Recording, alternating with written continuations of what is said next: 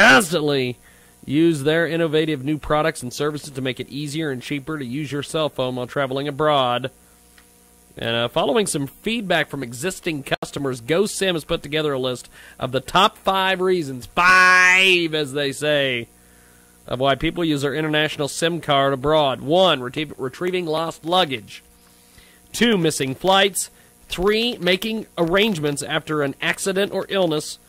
Problems with hotel reservations. Or number 5, being notified of news from back home.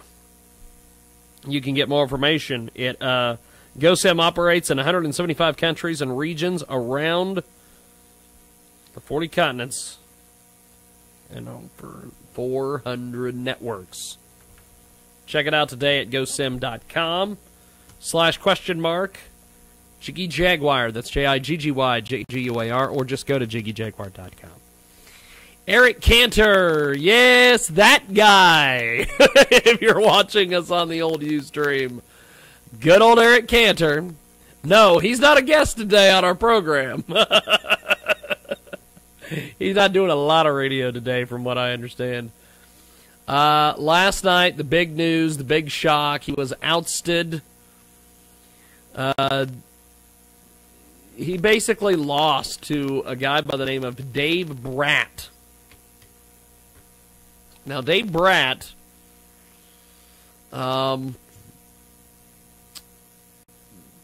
basically the situation with this guy getting texts. Don't they know I'm on the air? Christ. Voicemails, calls. Don't call me. Ugh. Gotta love it. You've got to love it. Deal with that in our next break. Eric Cantor quitting as majority leader.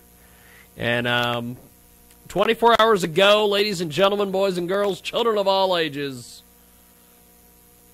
Eric Cantor thought he was cruising into re-election. Now he's stepping down as the number 2 Republican in the House. Cantor will resign as the House Majority Leader next month, according to 3 Republicans familiar with his plan. The Washington Post reports that Cantor lost his primary Tuesday to Tea Party candidate Dave Bratt, capturing just 44.5% of the vote.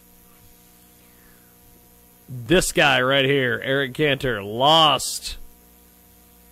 As House Majority Leader, Cantor helped scuttle a grand bargain between House Speaker John Boehner and President Obama in 2011 to keep the government open and cut the deficit.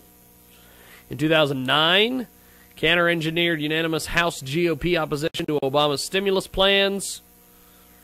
Basically what this is it's one of the guys that has caused some drama and some issues for the president.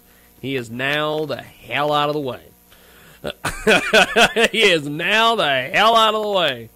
So we can now, maybe we can get some sense going out there in Washington. I doubt it, because there's corporations that have bought all these guys. And I'll tell you, once it all comes down, this Tea Party guy, this Dave Bratt, we're gonna find out he was financed by somebody somewhere. So don't even be telling me that that this guy is, oh, the Tea Party guy's coming in. There's going to be some reports the next couple days that will tell everybody and their brother who's giving him money and how much they gave him. We're going to find out he's being financed by somebody somewhere. He's not innocent by any stretch of the imagination. Andrew Mangianoni is going to be our guest here in a few moments. So we're going to do this. We're going to take a timeout.